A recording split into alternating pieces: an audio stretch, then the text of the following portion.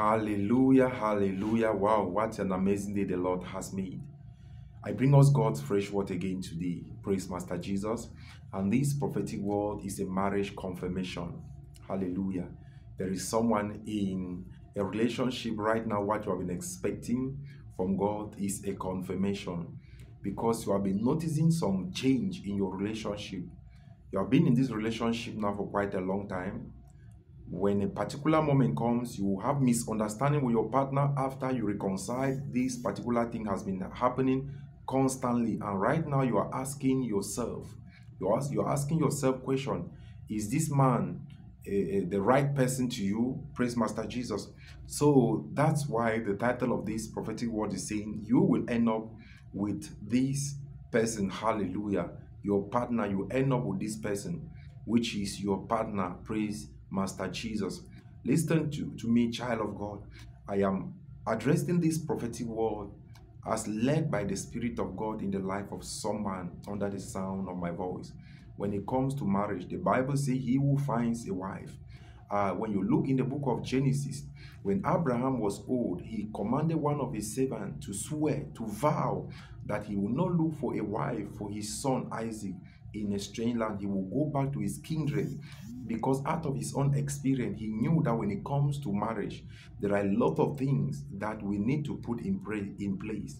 Apostle Paul was writing, this letter is for the Corinth, this letter is for the Galatians, for the Ephesians. He knew that the word he was sending to Ephesians, he could not send the same letter to the Galatians, because they are different places. Wheresoever you are joining me, family, God bless you in the name of Jesus. The Lord said you end up with this person. This person, you have been with this person for long, you know this person very well.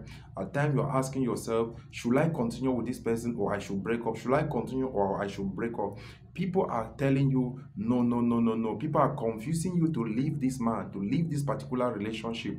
And if you quit this relationship, that angel that is confusing you outside is more bad than the devil you know. Because if you have not lived with somebody, you will never know the heart of that person. Because most of the time when you are into a relationship, you will see your woman as a bad woman, you will see your man as a bad man, unless you leave that one person and go into another relationship and compare the two. You will not know that many people will start complaining. That is the reason why when it comes to marriage, if you have not been in that field, you cannot advise someone. It is always necessary to go to our parents, those that have been in relationship, those that has been married for 25, 30, 40, 50 years. Go and kneel before them, ask them for direction and advice. I pray that this particular word is coming to soften your heart and to make you know that you were destined to be with this man. And I pray, the Bible says, who finds a wife finds a good thing and obtain favor from the Lord. I want to pray that from today, the favor that has not been speaking upon your life against this union, may it begin to speak. For in Jesus' name, amen.